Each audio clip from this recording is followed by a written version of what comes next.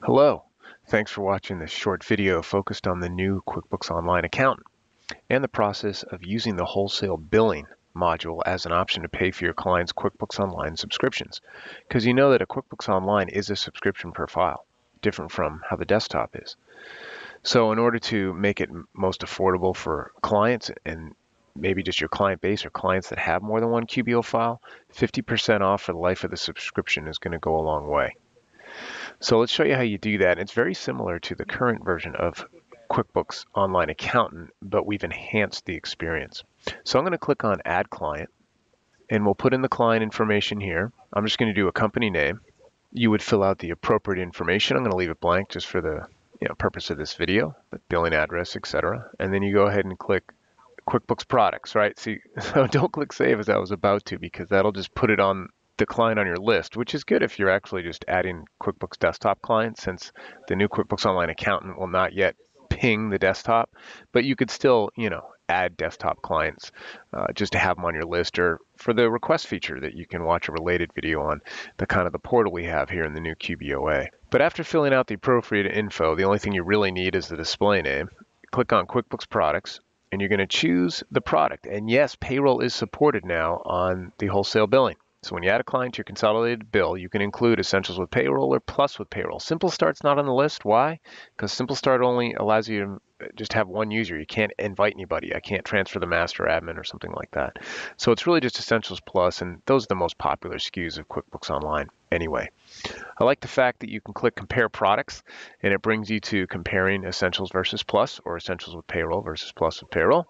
So you can do that before, just as you're consulting. And I'm going to have this just be an Essentials client.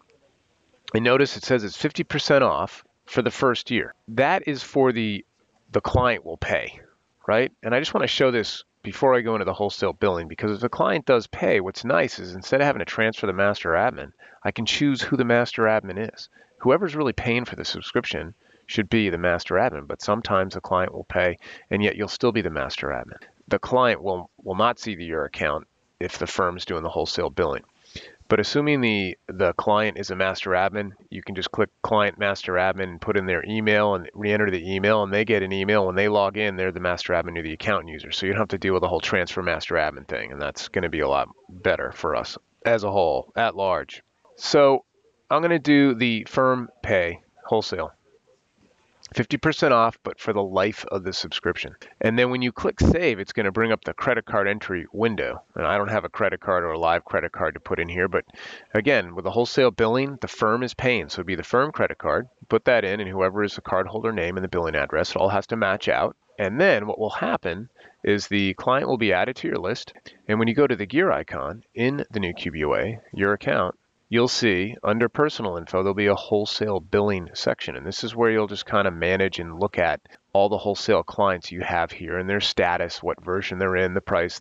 Does it include payroll, the price of that, and any actions to do like cancel or upgrade from Essentials to Plus, which will also be supported with the new QBOA and the wholesale billing. You'll see your status, next bill date, and bill total for QuickBooks Online subscription, as well as the payroll subscription.